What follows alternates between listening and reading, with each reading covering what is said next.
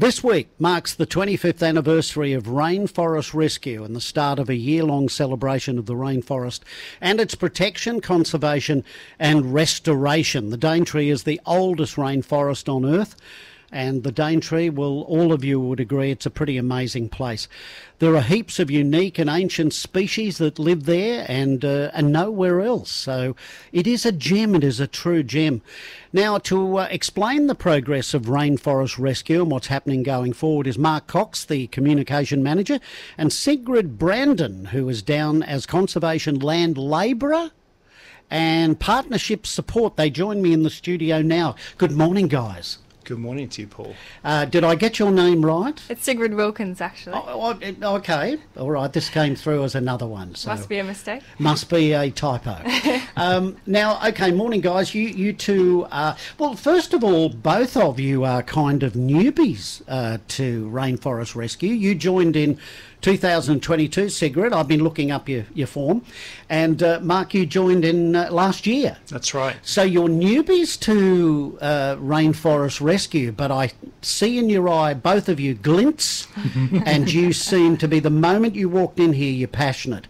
So tell me, first of all, Sigrid, why did you join Rainforest Rescue? Well, I've just always had a lifelong passion for nature and the environment, and my parents both sort of introduced me to that. And as soon as I heard about Rainforest Rescue and what they do, I instantly knew that I wanted to join and help out with the Daintree. And what about you, Mark? Similar to Sigrid, lifelong passion for nature, but I spent a number of years down in Adelaide, similar to yourself, Paul. Yes. And we used to come up here on holiday a lot, and once I saw the Daintree, fell in love with the place and knew that it was a place that I wanted to help make sure that future generations could see and experience. Yes. Well, coming from Adelaide, had you been to the Daintree rainforest before? Had you come up as a tourist or an observer? Yeah, that's right. Yeah. We came up on holiday up here every year. Yeah. Okay. Let's talk about you, Sigrid, first. Let's get an idea of where you came from. Where did you grow up? I'm actually from central Victoria, Bendigo. Right. Yep. And what, a farming family? Or? No, just living in the suburbs in Bendigo. Yeah. And then I lived in Melbourne for the past 10 years at university, studying science.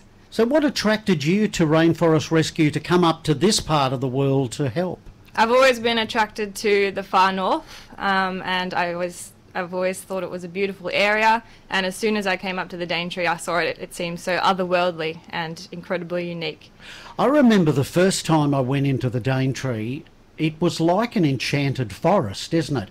If you see it through the eyes of beauty and nature, it is like an enchanted forest, isn't it, Mark? Yeah, it is. It's beautiful. An incredibly special place. There's some amazing animals, birds, plants up there. There's a really great community as well, and I think that was the other thing that really attracted me to being up in the region, is there's some amazing people up here too who care a lot about the world around them. And where did you grow up? Where were you born and grew up? Unfortunately, I'm a POM by trade. Oh, so, yes. an ex-POM, so... Whereabouts? Right in the middle of the country. So. And did you come across with your parents? Was that the deal? No, my wife and I moved over here a number of years ago for a bit of an adventure, and we've stayed here ever since. Yes, and your background to why you want to travel to the north and into the rainforest? Yeah, of course. I used to work for the World Wildlife Fund a number of years ago. So there's definitely a direct link there. But we fell in love with the far north. It's an incredible place, and as I said, the community up here really welcoming. Wanted to share the world around them with us. Fabulous. Now, I mentioned you've only been with the organisation for a little while, but there's been 25 years of Rescue Rainforest. What has Rescue Rainforest achieved in the past quarter century, and what are they doing as they go forward in 2024? Sure, Paul. So Rainforest Rescue 25 years ago began to protect areas that were unprotected in the Daintree, near to the national park, for example. Since then, we've acquired 44 properties, areas of land, and with that as well, planted over 300,000 trees to help restore the rainforest as well. Connected those pieces of land up to make wildlife corridors, which allows all the animals and the birds to move around a bit more easily. as well.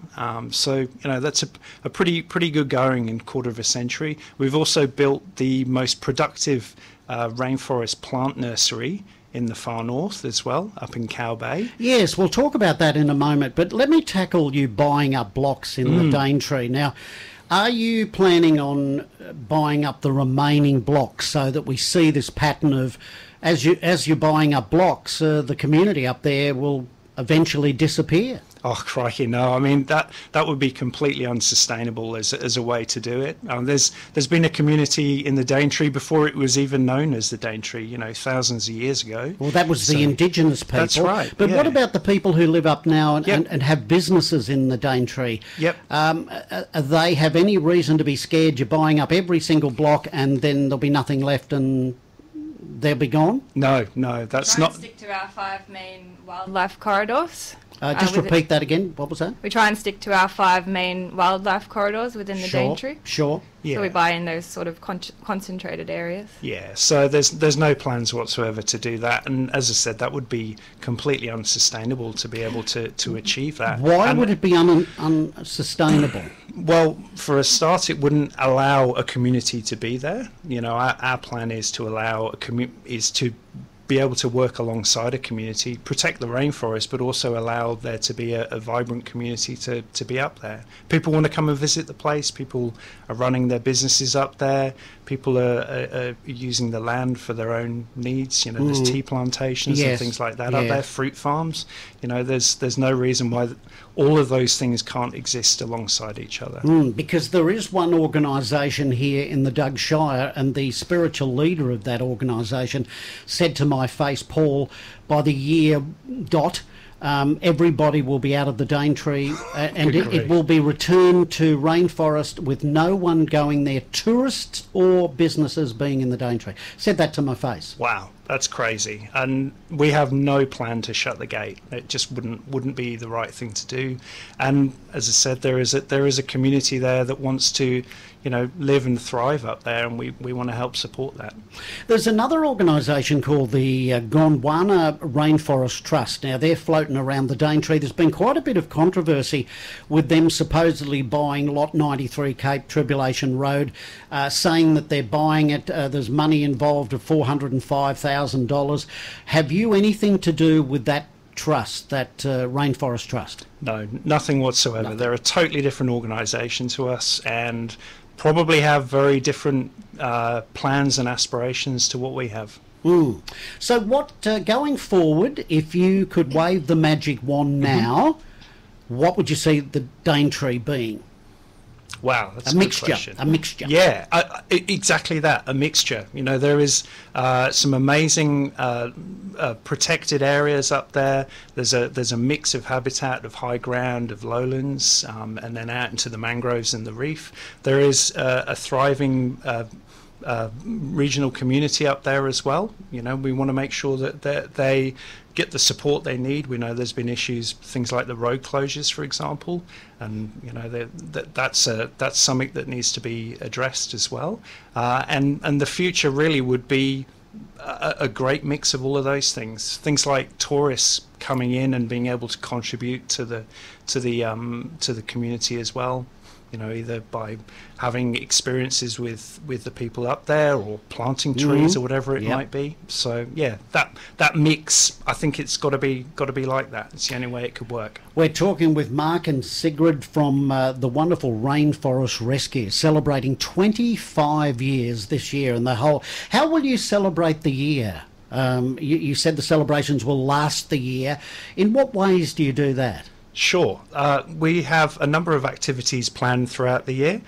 Coming up in May is our annual tree planting up near Wonga Beach, and so that's going to be something we'd like to invite the entire community along to. Yes. We'll be able to celebrate there, a bit of a festival vibe to that. We're extending our thanks to everybody who's been able to support us over the last 25 years as well. We're going to be holding other activities where we can, you know, engage with the community, get people involved, and offering up ways for people to learn more about the rainforest and understand its importance. You know, there are unique animals and creatures within the rainforest. What excites you when you see them? A cassowary, is that what excites you? What is the creature that excites either? We love cassowaries. They're our favourite animal at Rainforest Rescue because they actually, as they move around, they build the rainforest. So when they poo out seeds, and that sort of grows the rainforest. They're wonderful. I've never seen one in the wild. Have you? Yes, we've seen them a few times Mark? on our property. Oh yeah. Oh, they're geez. an incredible thing to encounter. I'd love Prehistoric. Yeah. Look, I'm hoping I don't see them on the road because that's where they get run over That's and all right. that, and then that would involve paperwork that would last 3 weeks. I don't wish to get involved in that, and nor do I want to kill this beautiful creature. But you don't. People have gone into the Daintree, tourists that I know, and say every time we go in we want to see a cassowary, but we don't. Are you happy they don't? Look, in some ways, yes, they are incredibly shy creatures, and they're used to being in the deep forest, and so when we see them out on the roads or somewhere like that, it's kind of unusual to do so. But it's also because their habitat that they're used to walking through to find food has been disrupted in some ways. But we need to be able to move around as well. So those encounters are really special when they do happen. How can the public help you guys do your wonderful work? Well, you can go to our website, first of all, and you can donate to Rainforest Rescue and what we do, and you could also become a business partner as well. I work in the business partnership side. What is that? What is that business? Is that with businesses they go into partnership, so it's a sponsorship sort of thing, is it? Yeah, it's sort of businesses donating money towards a particular thing, like planting trees or helping us with the protection of properties as well. Is there any businesses you'd like to give a plug that have helped you along the way locally? Local businesses, we've got Daintree Discovery Centre. They've been partners with us for a long time. Hartley's is also another partner with us. Yes, Hartley's. Yeah, they do some great work. Daintree Eco Lodge as well. Yeah, Oh, there's a yes, number over the Daintree, river that yes. that do. So Yes. yeah, and I guess that's another part of it, right? Is the businesses and community coming together with a kind of a common cause. Sigrid and Mark are here from Rainforest Rescue. I just wanted to ask you about the Mossman Mill. What went through your mind when you heard that sad news? Oh, it's devastating. I mean, it's a key part of the community up here, and agriculture has been part of the community up here for a long time as well. Can you help in this area? Yeah, good question, Paul. I'd like to think we could. We as I said, we have a very productive plant nursery, over 150,000 trees a year. We can produce up there. So if people are interested in maybe restoring the land that they have back into rainforest, then we could help with that. There are funds available as well, government funds where they can apply for and do so. But also, I guess there's probably a conversation to be had about the future of the land up here and what's going to happen next. It's a big question mark, It is right? a big question mark, but we've got to have some diversity here. Oh, we definitely. can't just throw the hands up and say, look, sugar cane was everything and we can't do any more. We're talking about also lots of wonderful tropical fruits that can be grown here. What was spices and all sorts of stuff. Yep. I think we just need to have a different mindset now. The cane farmers are probably going to go through a period of what the hell do we do? We've never known anything else. We're generations of cane farmers, but hey, you've got to think outside the square now. It's 2024 and you've been dealt a pretty bad hand. Yeah, totally agree with you there. And I think that's it. It's how do we innovate? How do we work out what's going to come next? It might well be that there are other options that could use the mill, but we're here as part of an alternative if people are interested. Here's a curly one for you. New council have been elected. What's your message to the councillors and the new mayor? We'd love to chat. We'd love to speak with Lisa and the team and go, hey, what's the future looking like? How does the region move on? It's been a really challenging 12 months. The floods, the cyclone, what's happening with the mill, even the drop in tourism. So we need to think about the future. As I said, we're a potential way to provide some kind of alternative to the future, and I think, as you mentioned, Paul, it's going to be a real mixed future as well. I don't think there's going to be a silver bullet for this at all. No. Microgrid, your thoughts? Oh, that's a thorny one. I think it's clean and green, or sure. Do you want millions of litres of diesel spewed out? No, that's a very fair point. I personally don't know enough about it to be able to give you a concrete answer on that. No, check it out, because look, it's going underground. There's nothing going to be destroyed.